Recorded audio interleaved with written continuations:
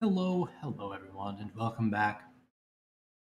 Once again, the 2022 summer season of anime is wrapping up, and that means we are going to talk about the shows that I watched to completion, and I'm going to let you know what I thought about them. And that's what we're here to do today with My Stepmom's Daughter is My Ex. This was the one of, if not the romance anime this season, and involves these two characters here.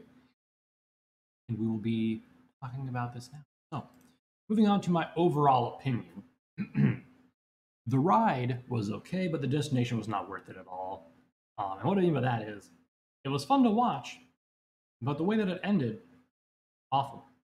The characters were very forgettable, and even now, I just watched the 12th episode, not even an hour ago, and I cannot remember anyone's name except for the girl who is named Ai, and that's because everyone says her name like all the time. And that's not even her name now that she became step siblings. Ai was her family name before her mother got married. Now it's like something else entirely, but I don't remember. Anyway, it was not very iconic at all. And like I said, I've already forgotten most of it, including the character names. I remember they went to the beach at one point, I think. Was it a beach? Did they go to a beach? They might not have, actually. Now that I think about it. Yeah, I remember them being in school a lot and then being at home in like their rooms and then being in the living room. And that's about it, yeah. Also, there are similar titles, not similar titles, like similar shows out there where a couple's in a relationship, then their parents get married, and then they're step siblings, like Domestic Girlfriend that I listed right here, for example. In fact, Domestic Girlfriend might be a little bit more entertaining than this one. I've not watched it. I did give the first episode a shot, and I was like, man, this has too much drama for me. I'm out. And passed on it. But Domestic Girlfriend, unlike this one, where they only dated and then like had a single kiss. Domestic Girlfriend, they straight up have a one night stand, find out the very next day that they're step siblings, and then it's like, oh, crazy.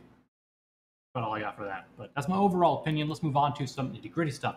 Things that I enjoyed. I liked it when the two main characters would squabble, and talk, and interact. It was entertaining, and I thought it was kind of neat. That's, I guess, why I continued watching it. The other media that gets shown in the show, for example, the main character guy, he likes to read light novels and manga and stuff, and so he will frequently be seen with a book open, and you'll see the title. One that I remember seeing was How to Raise a Boring Girlfriend. That one was there. So there was a variety of others as well that were included.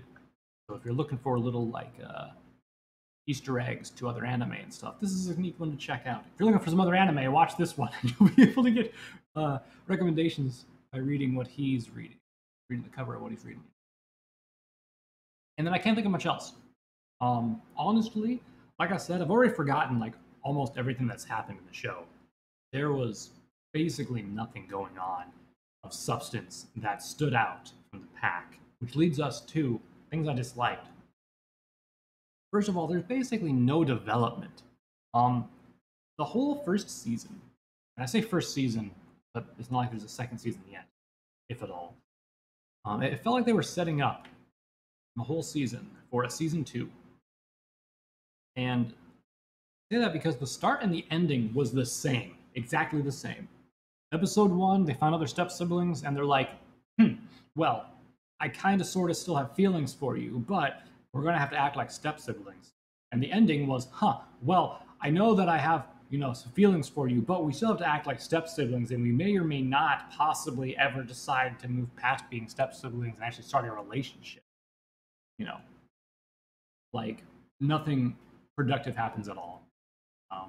And as with most things, with most romance anime or drama anime, a lot of things could have been solved by simple communication. Because the way that they broke up was just because they couldn't communicate properly together. Because they actually just stopped like texting each other for 2 months, and they were like, "Hey, let's break up," and it was stupid. And the characters, like I said previously, they're bland, they're forgettable. The main characters like basically all expressionless and like barely reacts to anything. Sometimes he'll like blush or his eyes will get a little wide or whatever. And that's not necessarily a bad thing. I'm not hating on emotionless characters because they can be done really well, like Kanade Tachibana from Angel Beats, for example. One of my favorite emotionless characters. I actually have a couple figurines of her, to be honest. Um, but in this one, it's just like, whatever, man. I can't remember any of their names other than I, like I said. And it's literally only been an hour. Uh, I think maybe the main guy's name was like Irito, or that maybe his last name or something. I don't know. But like, whatever. There was also like 3 other supporting characters, excluding their family, who made an appearance. And they were generic. You had like a playboy guy, a bubbly personality girl, and kind of a nerdy, shy girl with big tits. That was the other characters. Um, yeah, the whole thing was just a huge waste of time. If I could go back now and tell myself at the beginning of the season to not watch this one or to drop it after like an episode, I'd be like, hey, ask me, don't watch this, don't waste your time. Not worth it. You could do other things in this 30 minutes so that it takes you to watch this show. Anyway, moving on to would I recommend it? And could it have a second season? And do I want it to have a second season? Would I recommend it? First of all, no. It was pretty generic, like I said, and it has no real payoff at the end. As stated, it basically starts and ends exactly the same, with them being like, oh, we'll be step siblings, I guess. We kind of like each other. Maybe we'll get more winky face, you know. As for a second season, as I mentioned, they definitely set up for one, so they could easily do another season. But would I want it to have one? Absolutely not.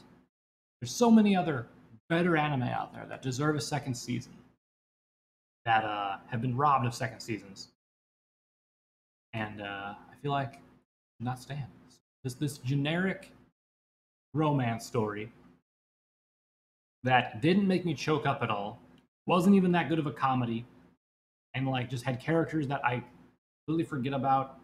I would never even consider ordering a figurine of them or any merchandise relating to this series. Definitely should not have a second season. Throwing that out there. Didn't identify with any of the characters or anything like that. I was just like, wow, this is just a thing I'm watching to pass the time, huh? That's the long and short of it, everyone. That is what I thought about this series.